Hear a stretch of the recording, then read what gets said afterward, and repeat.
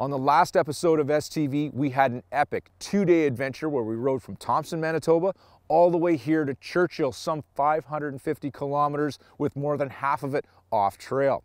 On this episode, the adventure is going to continue here on the shores of Hudson Bay.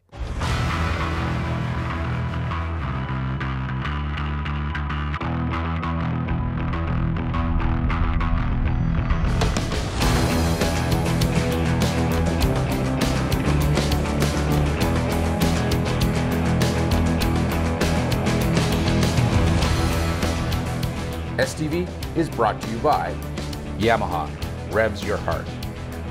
Ford F-Series, Canada's best-selling line of pickup trucks for 57 years. And by Polaris, think outside.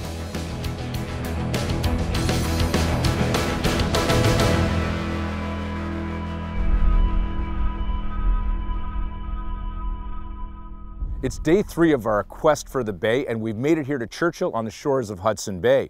Now, the last 2 days getting here have been incredible and definitely one of the most adventure snowmobile rides I've ever been on. But this trip is not over yet, because we're going to spend the day touring around Churchill, a town that I've wanted to visit forever. But before we get to that, I want to recap the ride that got us here.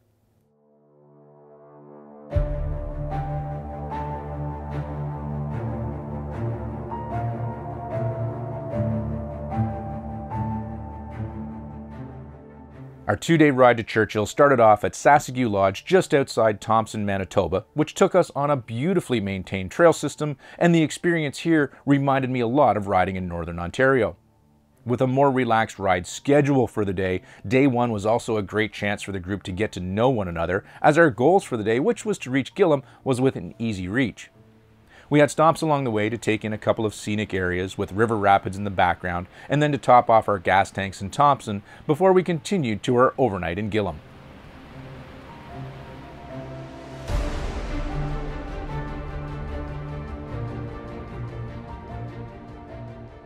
Day 2 of our ride was the real start of our adventure. From Gillam, we were going to ride off trail all the way to Churchill. Now, for roughly half the distance to Churchill, we were going to follow the hydro line north. And as we watched the trees get smaller and smaller, the sense of how remote this region is really got bigger and bigger. With a welcome rest and warm-up at McClintock by the train tracks that would eventually deliver us back to Thompson, the group was able to enjoy riding a frozen series of rivers, where we would continue to wind our way north towards our destination of Churchill. We eventually found the orange building marking the end of the river ride as darkness was settling in on us. With one last push, we rode into Churchill with a true sense of accomplishment. What a ride, what a feeling, we made it.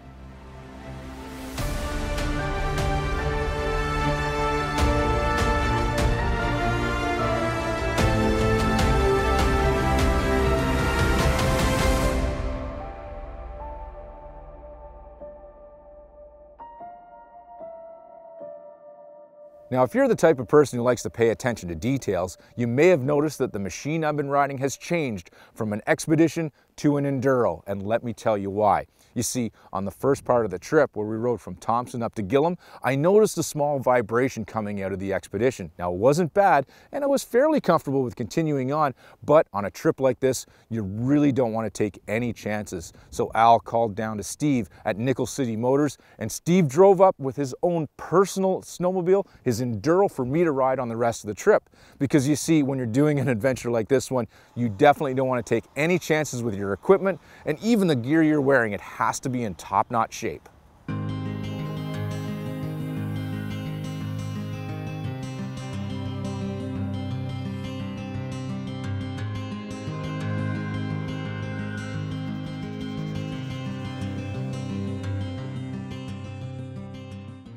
Being here now, it feels like I'm on the set of some documentary television series. It's a pretty surreal feeling. Now, I think Churchill is the type of place that most people have heard of or seen on TV, usually paired up with polar bears. Now, we're probably not going to see any bears on this trip because they're a little farther out of town, but I think that's a good thing because we're going to be out on the ice of Hudson Bay just with snowmobiles without the protection of one of these bad boys. But it doesn't matter. Even though we're not going to see any bears, or probably not going to see any bears, there's still plenty of things to see and do here in Churchill.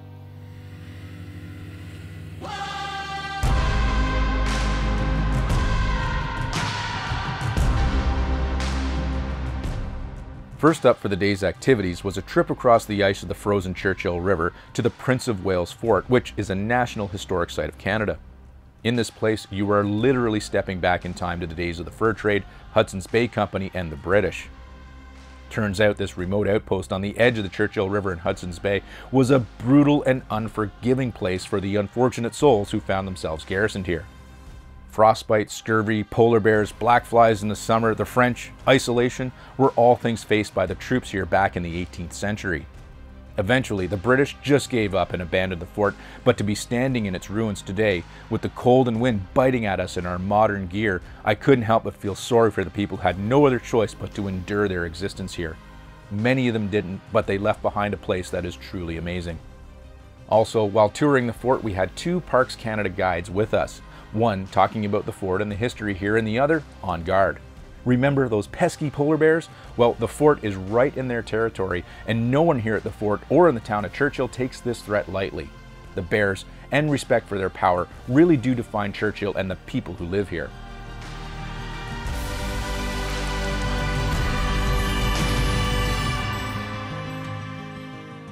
After the fort, we had the chance to explore the ice on foot.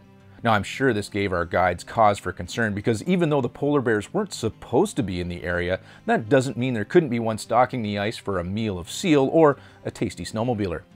But getting to walk through the giant ice ridges out to the edge of the water was the most memorable experience of this whole trip. And the photo we took here is the first one I show people when I talk about this adventure. And yes, we are jumping on the ice at the edge of the sea. We were pretty sure it was going to hold. Getting the chance to spend some time in this place, even though we didn't do a whole lot of riding today, was a real treat. After our two-day adventure getting here, Churchill turned out to be the real cherry on top of a very delicious sundae.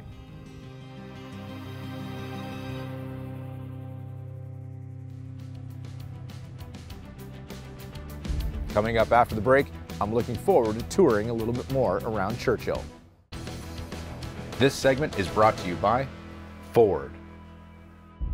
I ended part one of the Quest for the Bay adventure on the last episode of STV talking about the sense of accomplishment that we all felt when we arrived here in Churchill on the shores of Hudson Bay. Now, even if this trip was to end right now, it would still rank as one of my all-time favorite best adventures ever. But our trip here isn't over yet.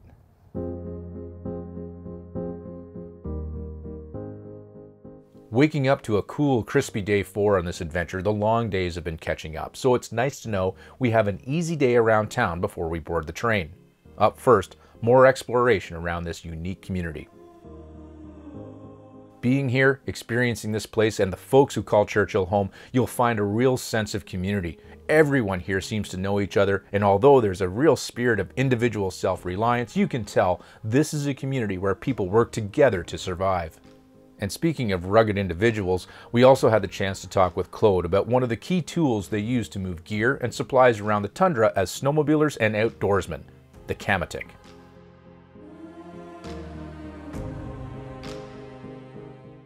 So we're here in Churchill, and one of the big reasons for us actually being able to make this adventure is this sleigh right here. And I want to introduce you to the man who built this sleigh and knows everything there is about the Kamatik. Am I right, Claude? Kamatik. This is Claude Daudet, who is one of our intrepid guides that led us on the expedition from all the way up here to Churchill.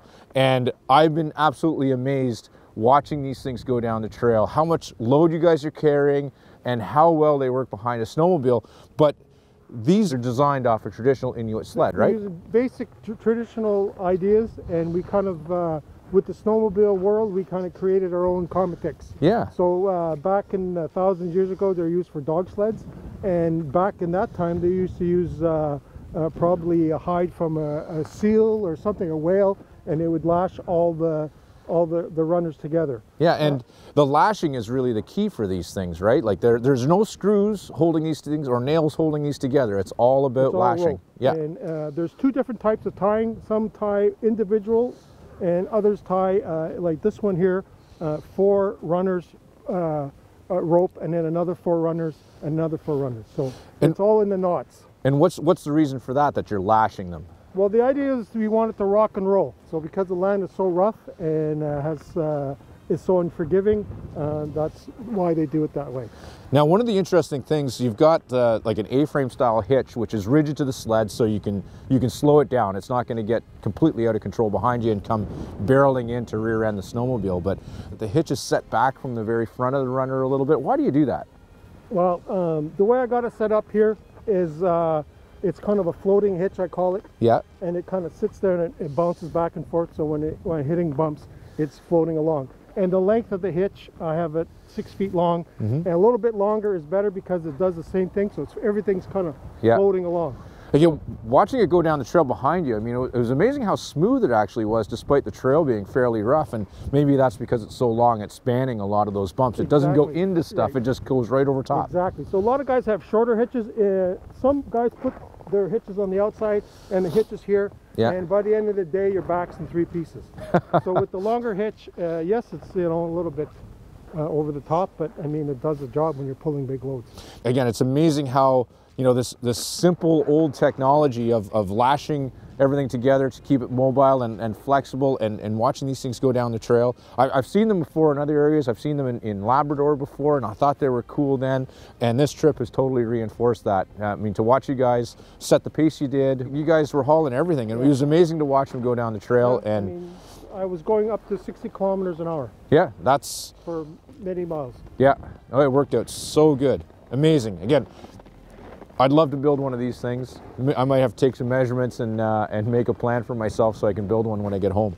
Cometic building is a big art for, even for the more for the northern communities, how you build them, like it's really a big showpiece for everybody. Us as well, the more time you put in it, the better Cometic you get. Yeah. Well, thank you very much for telling me about the Cometic. Cometic, yes. The Cometic.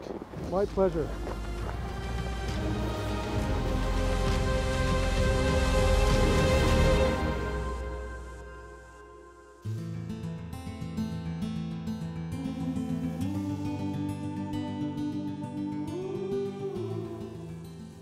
Churchill reminds me of places like Dawson City, Yukon, or Happy Valley Goose Bay in Labrador, other isolated communities, but all so welcoming to travelers visiting their little corner of the planet. Coming here on the snowmobiling adventure of a lifetime, it was nice to relax a little bit while in town, taking in sights like the Insanitak Museum and its fascinating artifacts from a different time and culture, to seeing the tundra buggies and the new state-of-the-art electric versions. We also spotted the northern lights in the evenings, which was awesome, even if they weren't at their absolute brightest. And then we got to spend time with great people, both local to Churchill and other members of our little expedition.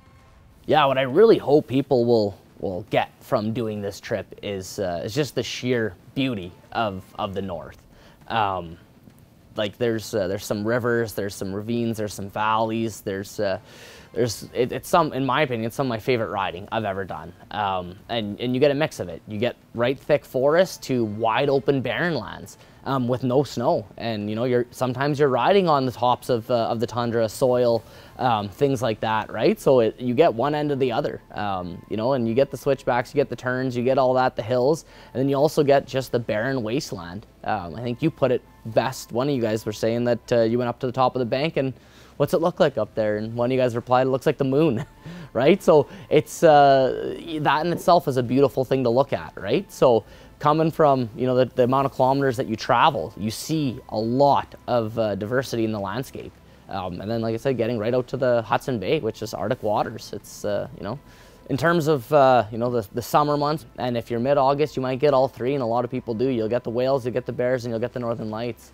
One of the highlights to Churchill is kayaking or paddleboarding with beluga whales. It's just phenomenal to see a wild animal the size of a beluga whale that wants to interact with you, wants to see you, is excited to swim alongside your kayak or your paddleboard.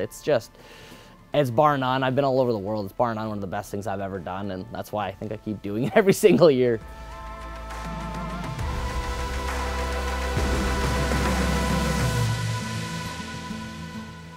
As our last day in town came to an end, I was a little sad that this part of the adventure was coming to a close, but our quest for the Bay experience wasn't over yet.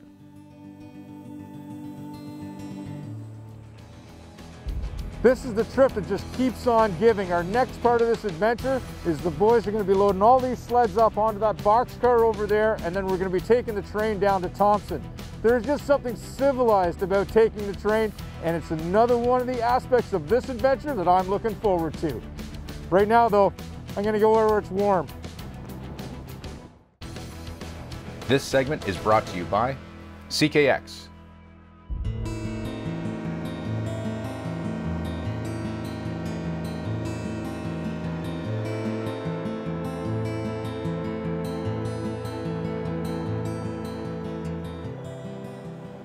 Other than by air or snowmobile, as we've proven with this adventure, rail is really the only other way in and out of Churchill. This train is the lifeline to the outside world and our one-way ticket back to reality. Now, this is definitely not a bullet train. This ride will eventually get us back to Thompson, but will rattle and slowly make its way along the tracks, making stops along the way to drop off or pick up people and supplies as needed.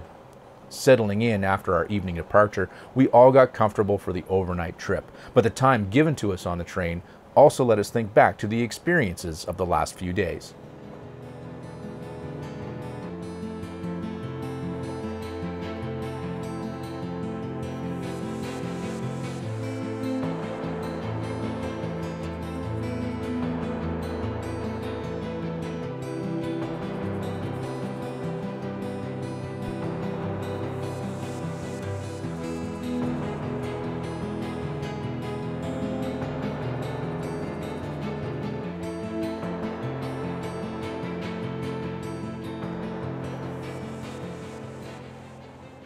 So Al, talk to me a little bit about the success of this trip. Are you happy with how everything went down? Yeah, I'm very happy. I think we've hit all the objectives that we wanted to. We had a great ride coming up the Deer River, the second part of the trip, from Gillam to Churchill was excellent. It hit everything that I wanted it to hit. But I mean, the adventure even continues today. I mean, we're on a train going, and it's a long overnight train ride from Churchill down to Thompson. Was the train always sort of figuring into this whole package to get people and sleds back down to Churchill? Yeah. There's only two ways to get out of Churchill, and that's by plane or by train. And a lot of people haven't been on a train for a long time, you know, so this is another experience. So Via Rail has the train coming down from Churchill. It's 12 hours to Thompson. Our sleds will be coming down on the freight train, but so we got to do a nice little overnight trip on the train, and it's nothing better than falling asleep with a click clack click clack click clack of the tracks. So it was good. It was so, you know, when you take a look at the guests and they had expectations. I think we've met all those expectations. I had expectations. I think we've met all the expectations that I wanted to see, and we can knock those things off our bucket list. They all got a little plaque saying that they've participated in the tour. So I mean, that everything was great. Talking to the guests, talking to the guides, everybody seemed to be really happy with the tour. You know, right from the sledding experience, getting onto the powder on the Deer River and some of the other rivers.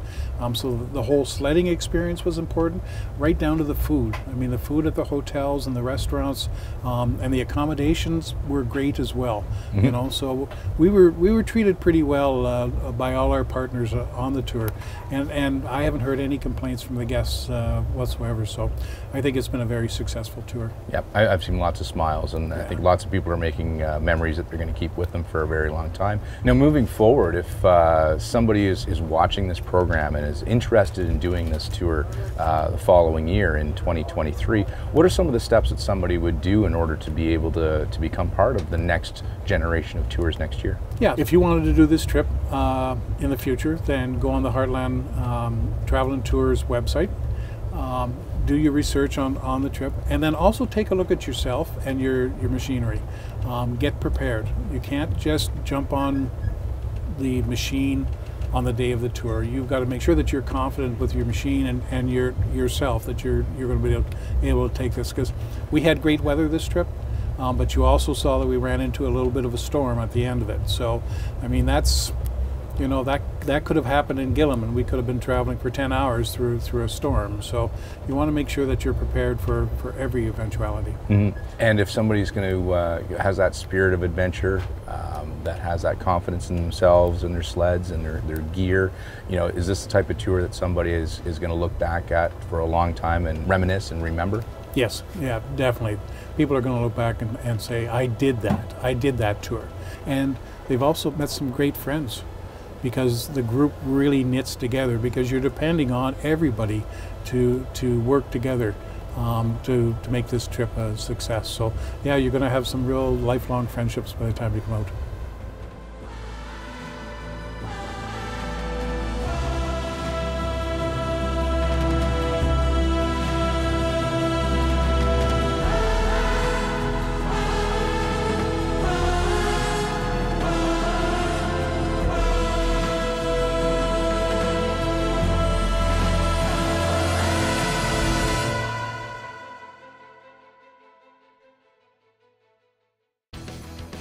This segment is brought to you by Ultimax.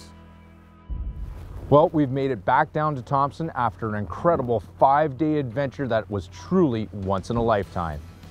At the end of the day, all I can say is I already want to go back. There is so much left to experience, like seeing the bears off a tundra buggy or the belugas swimming in the Churchill River. Plus, there's still more to discover around the town of Churchill. We simply just didn't have the time to do everything. Maybe next time, though, I don't ride into town on a snowmobile, and that will be okay, because any form of transportation you choose to explore northern Manitoba, I promise you, it will be so worth it. So thanks for taking the time to watch and experience this adventure with me. I just hope I've done this story justice on STV, because it truly has been one of my most memorable snowmobiling experiences ever. Now, an adventure like this definitely isn't for everyone, but if you're looking for a new snowmobile adventure, one that's unique and different and very much bucket listy, and one that you're going to remember for the rest of your life, well, this was it. Closed captioning is brought to you by Yamaha. STV has been brought to you by CKX, wear your passion. Best Western Hotels and Resorts, ready to get away? And by Ultimax belts, performance driven, performance proven.